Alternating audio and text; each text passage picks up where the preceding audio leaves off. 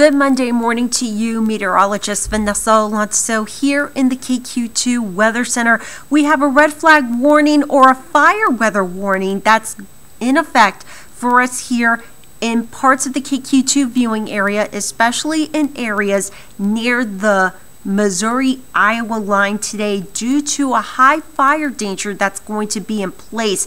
Even though Buchanan County, Andrew County, Atchison County, Platte County, you're not under that fire weather warning, red flag warning, but still, today is going to be a day you'll want to refrain from outdoor burning, just how dry and how windy it's going to be.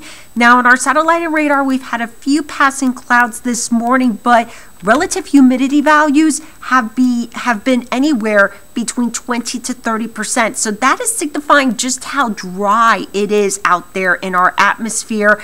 And also, we're going to have very strong south to southwest winds that are going to be gusting up to 20-25 miles per hour this afternoon. So with the very breezy and the very dry conditions that are in place, that is why we have that high fire danger. So again, regardless if you're under that red flag warning or not, just please hold off on outdoor burning until later on in the week when conditions get better. As we head into Tuesday, we're going to have our winds switching up from the southwest to the northwest, gusting up to 35-40 miles per hour as a very strong cold front is going to be pushing through here, and that is going to have an effect on our temperatures. Today, with those very strong south to southwest winds, temperatures will go from 43 degrees at 8 a.m. already to 70 degrees by noon, 77 as we wrap up our work and school day. Now here in St. Joseph on our Sunday, we topped out yesterday at 76 degrees. That tied the record high of 76 that was set back in 1981.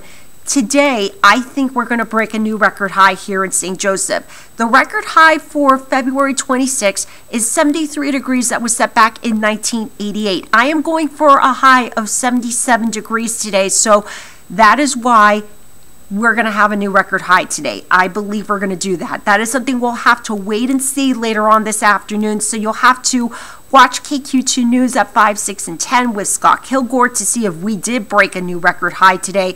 We'll be near record highs on Tuesday with a high of 72 before that cold front pushes through here late Tuesday night into Wednesday, and that is really going to dip down the temperatures and give us that reality check that, hey, it's still winter, it's still February as we head into our Wednesday with below average temperatures in the 30s before we rebound back up to above average temperatures as we head into Thursday and into our Friday. So here's the breakdown. Here comes that cold front as we head into Tuesday afternoon, into the evening hours, and into early Wednesday. Now you did see that quick sprout of blue colors there. That is signifying a chance of a rain-snow mix as we head into Wednesday. Now, not expecting much in terms of accumulations, but we have to thank our lucky stars because as this cold front pushes out to the south and to the east on Tuesday evening, Tuesday night, there's a threat for severe weather in places like St. Louis,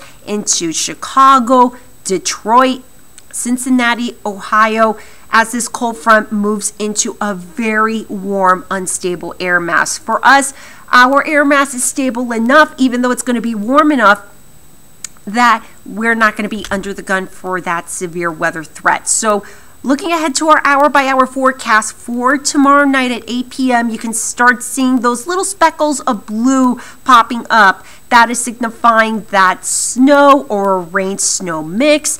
That is quickly going to be out of here by after midnight on Wednesday. And then we're going to have that very strong northwesterly wind, and that is what's going to usher in that much colder air for our Wednesday. So for today, again, I'm going for a high of 77 degrees, which I do believe is going to be our new record high today. Again, it's going to be sunny, dry, breezy with those southwest winds gusting up to 25 miles per hour. Bring in that red flag warning, high fire danger. Overnight lows tonight will be falling to 43 degrees, a few clouds. Out ahead of the cold front tomorrow, 72 for the high before those winds really switch up to the northwest as that cold front pushes through here, allowing for those high temperatures to top out at 37 degrees for our Wednesday, and then we'll rebound quickly back up into the 50s, 60s, even the 70s as we head into late week into the weekend. Of course, you can check us out anytime on KQ2.com and of course on our Facebook, Twitter, and Instagram pages for the latest weather forecast. Have a great day.